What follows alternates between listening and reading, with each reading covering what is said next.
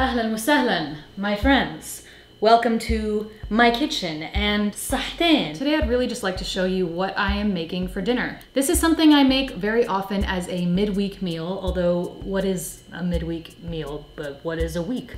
What is a day? Who knows? Who knows? This is a really tasty, basic thing that I make all the time that I think you will also really enjoy. One of my very favorite indulgence foods is mac and cheese. What do I love about mac and cheese? It's savory, it's creamy, it's got baby food texture, and it's just really comforting and warm. Mac and cheese feels really good to eat, but doesn't really feel very good to digest for me. Some time ago, I thought to myself, let me create something that satisfies all my cravings of mac and cheese, but is really healthy and nourishing. And thus, I have created my green mac and cheese. And before you come for me, I know it is neither mac nor cheese, but it is so tasty and honestly feels indulgent to me, and I really enjoy it. Hold up, pause. I just want to share something very exciting that I am doing in a couple of weeks with you before we get to this recipe. My friend Shayna of Leaves With You and I are going to be holding a workshop as part of her new 6-part series, The Art of Grief Rituals. This series that Shayna is running is exploring all of the different ways that we can alchemize our grief and really work with it in a compassionate and heart-opening way. I am so honored to be the first guest teacher for this series. We will be cooking a recipe together that is very grounding and physically healing to the body, but we're also going to be incorporating some really deep intention setting with our food and going a little bit into the energetics of the food that we eat and how we can use food as a tool to open our hearts and to move emotions through our body. This is something really profound that I have been learning about, and I'm really excited to teach with you as well. So November 15th, 4 to 6 p.m. I will leave the link down there if you want to check it out on Shayna's website. I would love to see you there. And if you feel called to, please look into the rest of the workshops that she will be running as a part of this series. All of the teachers are amazing, and it's going to be a deeply transformative and beautiful experience, and I'm very proud to be part of it.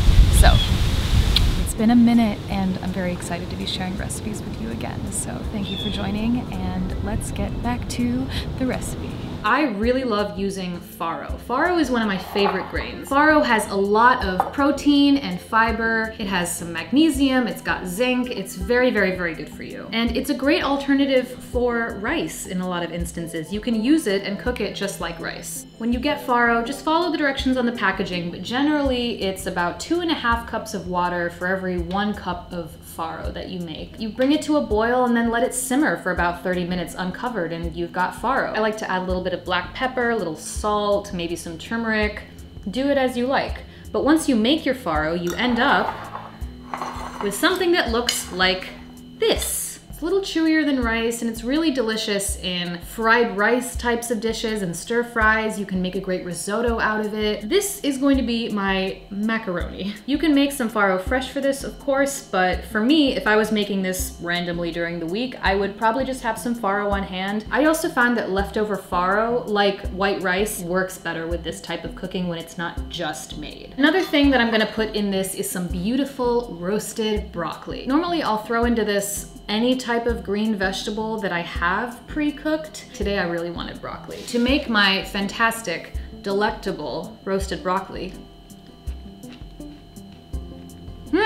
So good. I'll first cut off the tough stem of the broccoli, but definitely save that because you want to either blanch it or use it in a stock.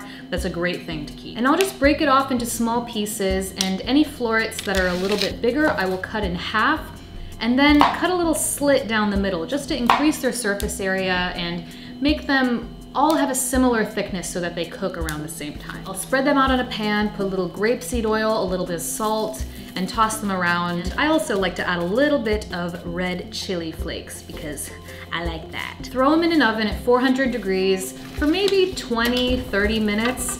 About halfway through, you want to flip them over so that the brown side is exposed to up. You want to flip them over so that every side gets crispy. And once you've done that, you end up with this beautiful, extremely tasty broccoli snack that I can't get enough of. So I'm gonna be throwing this in with that today. But use whatever roasted vegetables or greens you have. There's really no one way to make this. Things I'm going to be putting in here. Some collard greens. Another thing I love to do at the beginning of the week is blanch whatever pretty greens I find and then keep them in the week and just throw greens into anything I'm making. Really easy to blanch greens. All you have to do is separate the leaves from the stems and then put them in a hot pot of boiling salty water. The greens might take 15, 20 minutes to cook depending on how thick they are. The stems are gonna take a little bit longer. So that's why we wanna separate them so that you can pull one out before the other. If you're not sure if they're done or not, just check them and see if you like the texture. Then you can just kind of drain it and roll it into a little ball and then you've just got greens. I just wanna chop this up into really fine, small pieces for my farro mac and cheese. I love to throw lots of greens into things and kind of put hidden greens in things and make sure I always get a lot of greens every day. I'm also going to crush a couple cloves of garlic to just throw in there. And that's all the prep that we really have to do. Cut it into slightly smaller pieces and just throw it in a pestle and mortar with a little bit of salt, olive oil. Eat garlic every day, folks. It's so good for your immune system. Nice. So now we can just throw this all together real quick. Let's go to the cooking station. The first thing we want to do is get our pan hot. I am using a cast iron pan, and this is all gonna come together very quickly because everything is pretty much pre-cooked. Just gonna put in my farro that I'm gonna eat. It's fine, we'll save that for another day. And start to get that heated up. You can use more farro or less farro. I mean, you can do whatever you like. Once it starts making that noise, you can go ahead and add in your cooked greens. So I'm gonna add my collards now. I cook like this a lot during the week, and I love having things pre-prepared, like single ingredients, so that I can throw something like this together in 20 minutes or less. Okay. Love my greens, so I'm also gonna add some fresh spinach to cook down in here. Basically just gonna disappear anyway, so why not?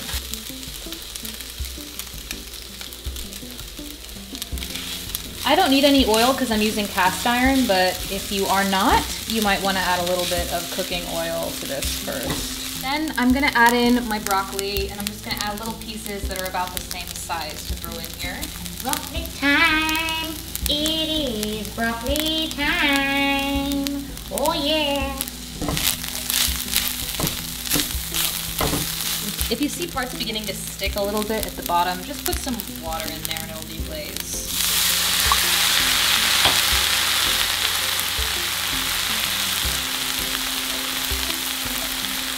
At this point, to really drill in that I'm trying to make mac and cheese, I'll add a little splash of oat milk, which will cook off as well, so it's just gonna make it a little bit creamy-ish. Then it's garlic time.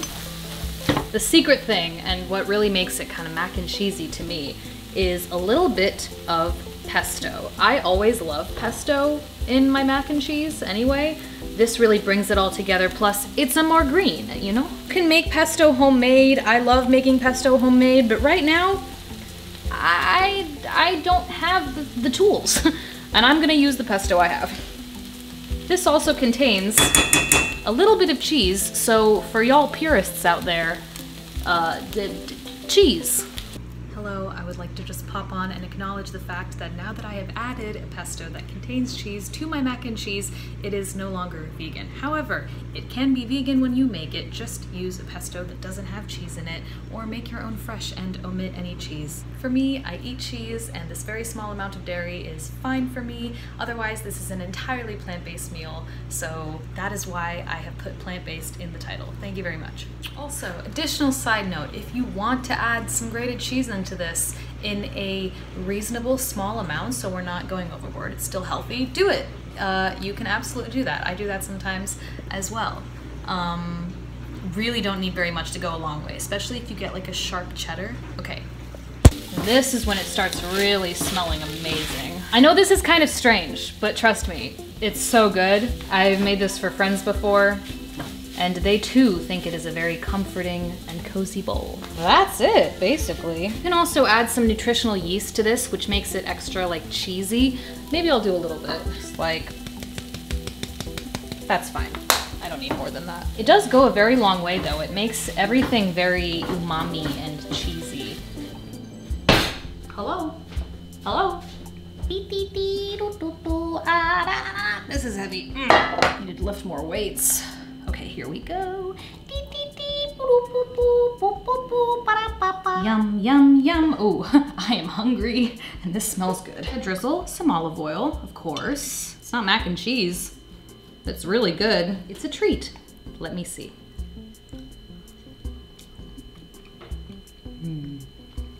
Oh, that's so good. It's so comforting and yummy. And you're getting like 3 different types of greens. One of my favorite go-to meals that I will throw together from things I just have around the house. Let me know if this inspires you to make your own version of a green mac and cheese of sorts. I'm super interested in ways that we can make foods that are really, really luscious and luxurious and indulgent into foods that are actually good for our bodies as well. For me, this is a great alternative because it really satisfies me in the same way that a super cheesy mac and cheese would. Tell me your thoughts. I'm sure there will be many thoughts on this one. Thank you always for watching and for coming and being part of this space with me. It means a lot and I really enjoy sharing this with you. Comment and let me know if there are any ingredients that you want to learn more about or any foods that you really want to do something more creative with. I'm gonna go eat my dinner. Alf Sahtein, as always. I hope you have a beautiful rest of your day and I will see you next time.